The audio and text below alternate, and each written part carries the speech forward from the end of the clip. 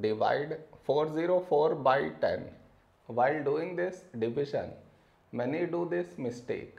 What is the mistake that they do? I will let you know. But before that, we should frame it in this way. 404 here, 10 here. This is your step 1. Next, here we have 4 and here 10.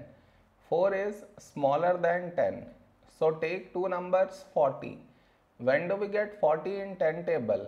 10 fours 40. Now we should subtract. We get 0. After this, bring down the beside number. So 4 down. After this step, the mistake happens, and the mistake is this. Here we have 4 and here 10. 4 is smaller than 10. So what many do is they directly put dot, take 0, which is wrong. Why is it wrong? Because just now you brought this number down, and in the same step you want to put dot, take 0, which is wrong. I repeat, bring down the number and also put dot, take 0. Bring down the number and put dot, take 0. Both at the same step you should not do.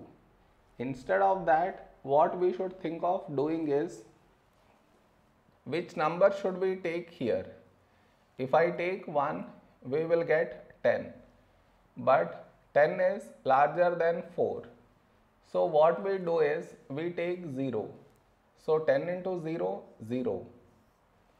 Now we subtract, we get 4. Over here, we did not bring any number down, and 4 is smaller than 10. So now we can put dot and take 0. So 40. When do we get 40 in 10 table? 10 fours 40. Now we subtract, we get 0. Did you understand where does the mistake happens? You should not do that mistake.